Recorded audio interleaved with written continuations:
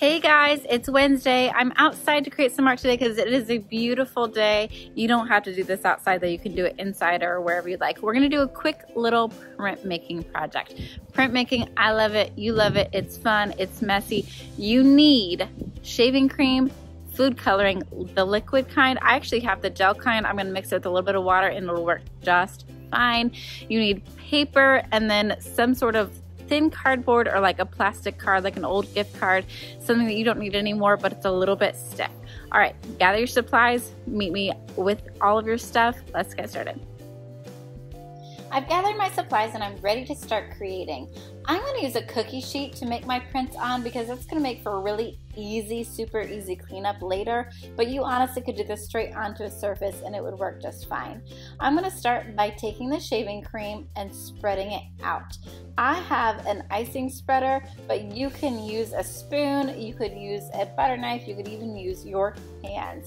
But the key is to make sure that the icing, or not the icing, don't eat this, it's not icing, it looks like it, but it's not. The shaving cream is nice and even, as smooth as you can get it.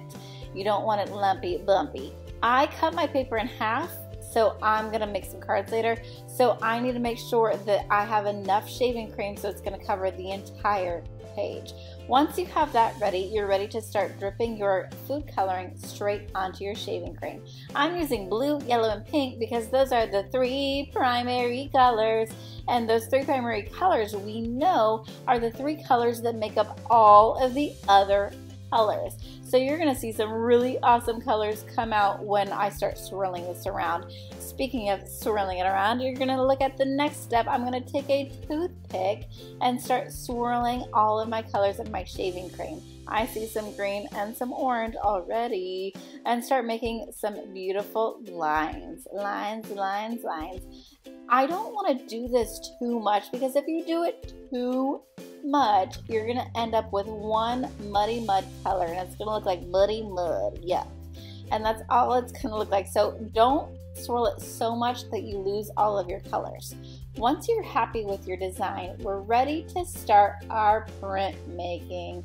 You're going to take your paper and very carefully and gently lay it on top of the shaving cream. I don't want to smush it around. I don't want to wiggle it around. I'm going to take my hand and very carefully tap, tap, tap on the back of your paper to make sure that the whole paper is going to be in contact with shaving cream.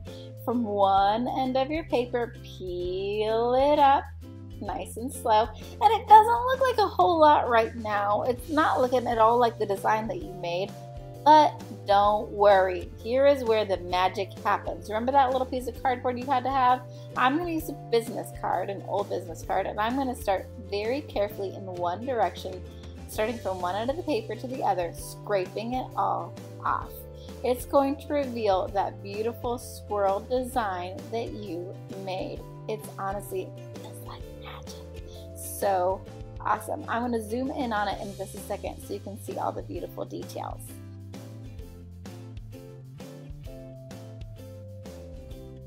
With my leftover shaving cream, I actually have enough to pull another print without adding any more shaving cream or any more food coloring.